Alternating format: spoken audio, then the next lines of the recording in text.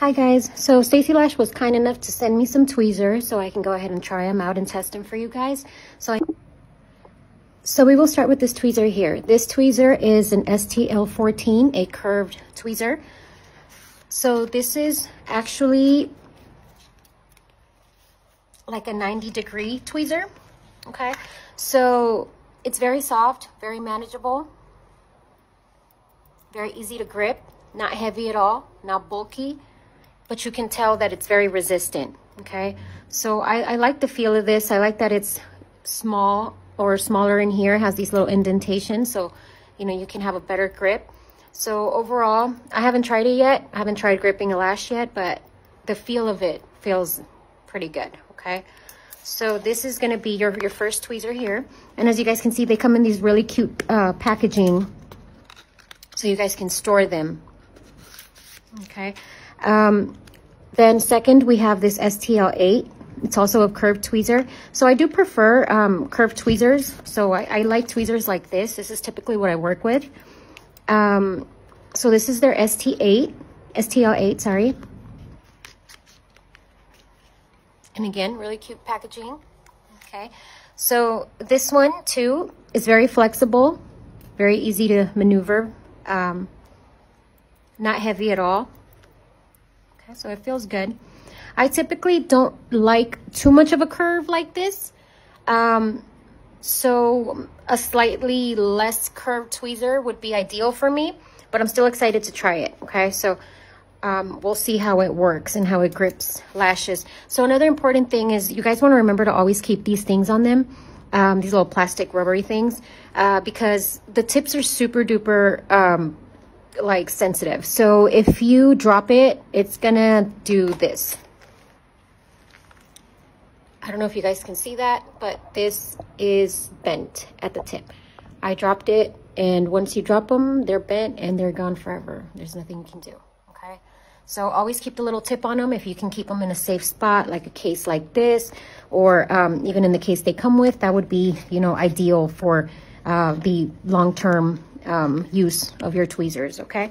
So that's the second one. Then our third one is going to be the STL3, which is an isolation tweezer. So this is going to be your straight tweezer.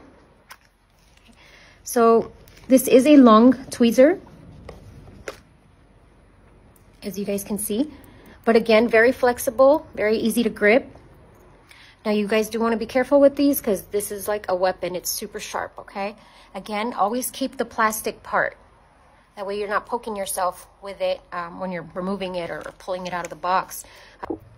So I'm going to start with the STL14, so the curved tweezer. So this is a slightly curved tweezer. It is at a 90-degree angle. I'm comparing it to my PLA tweezer.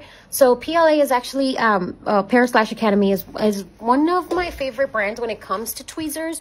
I've been working with their tweezers for a really long time, even before Stacy Lash had tweezers. So I'm pretty used to this brand. It's my go-to brand. I try to buy multiple tweezers from here whenever I can, because they do range from, you know, $25 to $30 a tweezer, which is a pretty, you know, fair price, considering that they are very good tweezers. Stacy Lash's tweezers are about $16, $17. So it's about half of the prices that you would pay for your PLA tweezers. So we're going to go ahead and test them to see if the quality is the same, or, you know, if it can compare to your PLA tweezers, okay?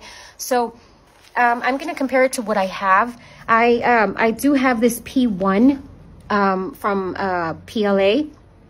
And I'm going to compare it to the STL14 because to me, they have similar uses.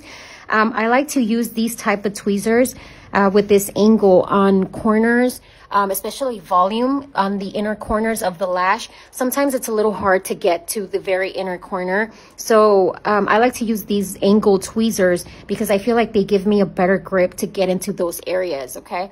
So I'm going to go ahead and show you guys how to grip these how to grip your lashes with these tweezers, and I'm going to compare them for you. So I'm going to be using this lash tray that I already have set up here, so you guys can see. So again, I can use these tweezers for classic or for volume or mega volume, okay? They're very versatile. So I'm gonna start with the PLA tweezer, okay? And I'm gonna make a fan with it. I'm gonna use these purple lashes down here. Now these are 0.7, so typically I wouldn't use these many lashes for one fan, but for the sake of showing you guys, I'm gonna go ahead and pick up these many, okay? So, let me zoom in. Okay, so I go ahead and grab it, pull forward, and I'm gonna use a pinch method for this.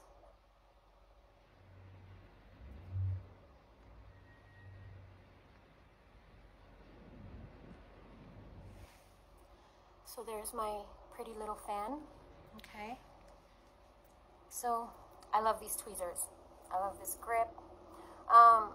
Only thing is that sometimes when I've been lashing for too long, these bridges kind of hurt my fingers a little bit. It's nothing too crazy, but it does kind of bug me after a while, especially because I tend to grip them really tight, okay? Okay, and then I'm gonna go ahead and use my Stacy Lash tweezer, okay?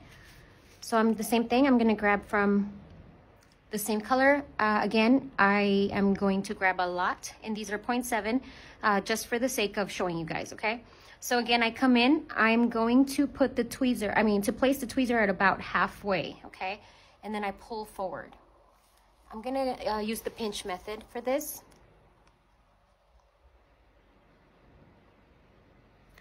And let's see.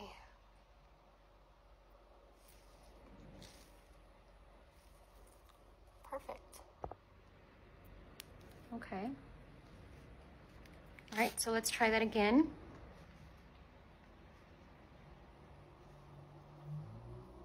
Again, about halfway to your tweezer. Make sure you have a good grip on them, but not enough to where you're gonna bend your lashes, okay? Pick them up. Let's flare them out a little bit.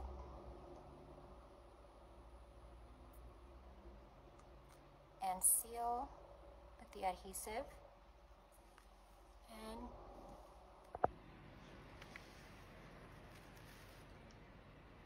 beautiful. Okay, so I actually really like these. I would say they are a lot lighter than my PLA tweezers. I'm really used to these, so I don't mind that they're a little heavier, but these are a lot lighter. I actually have a scale. I could probably weigh them out for you guys, so you guys could tell the difference, okay? So I like this one. This is definitely one I'm gonna keep using, okay? So let's move on from this one. Again, always put your tips back on, okay? All right, next one. Okay, so then now we are gonna be working with an STL3, an isolator, okay? So I typically don't work with isolators. I prefer to use two curved tweezers when I'm working. It's just a personal preference. I used to use these straight ones. I just got used to using two curved ones, and I feel like it just works better for me, okay? So I'm gonna go ahead and use it with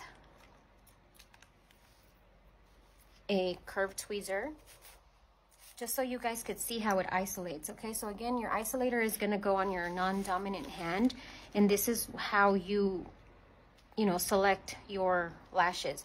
So as you guys can tell already, it's very sharp. It's really good. It seems to be like isolating right on spot when I come in, okay? I don't have to do much. You see, it literally just isolated one hair for me automatically, and I'm barely even trying, okay? So these are very sharp. They have a really good angle. They feel very flexible. They're